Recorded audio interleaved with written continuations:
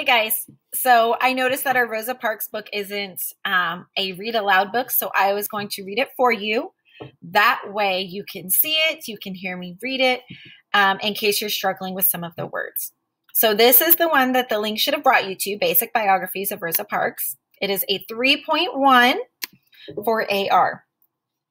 It says, Rosa Parks was a very brave woman. All her life, she wanted people to be treated fairly. The caption says, Rosa Parks worked towards fairness. And oh no, I can't move myself. Just a second. All right. Then when we turn the page, it says, Rosa was born in Alabama on February 4th, 1913. She grew up in the town of Pine Level. When Rosa was growing up, the laws for Black people were different from the laws for white people. Many places were for whites only.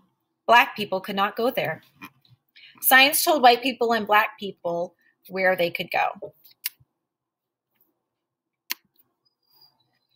On buses, Black people had to sit in the back.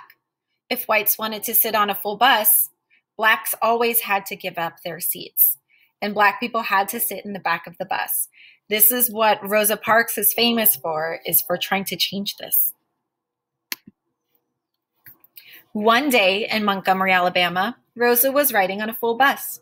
A white person wanted her seat. The law said at that time that the Black woman would have to give up her seat to any white person that wanted it.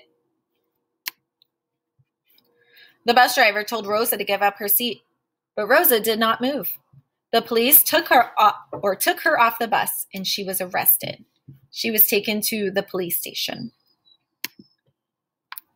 Rosa's friends were angry. Black people decided not to ride the buses in Montgomery until the law was changed.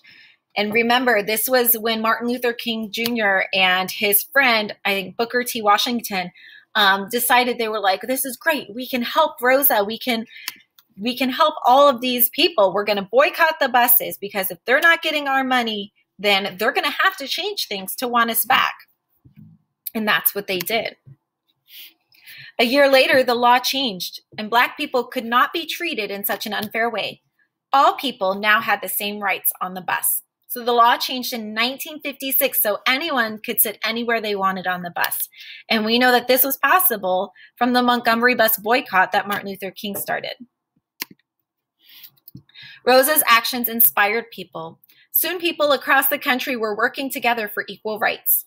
People marched for equal rights in Washington, D.C., and we know from reading Martin Luther King Jr. that they also marched for equal rights everywhere. Rosa kept working to make life better for all people. She died in 2005. People remember how Rosa worked to make things fair. And this is a picture of Rosa Parks at the age of 75. This is our glossary. So if you had struggled with some of the words, if you weren't quite sure what they meant, we've got the words here and the definitions. You'll notice if you click a word, arrest, then it'll read it to you, which is really cool. If you're struggling, you're like, gosh, I don't know how to pronounce that word, then you can click it. These are books to find out more and websites that you can learn more about Rosa Parks. And then you'll get to the index about the authors, and you'll finish the book. When you finish the book, you're going to start the quiz. And this is how you'll get your grade for this assignment. There are 5 questions, just like on our AR test. It says, question 1, Rosa's actions blank people. Did they inspire people? They wanted people? They angered people? Or they arrested people?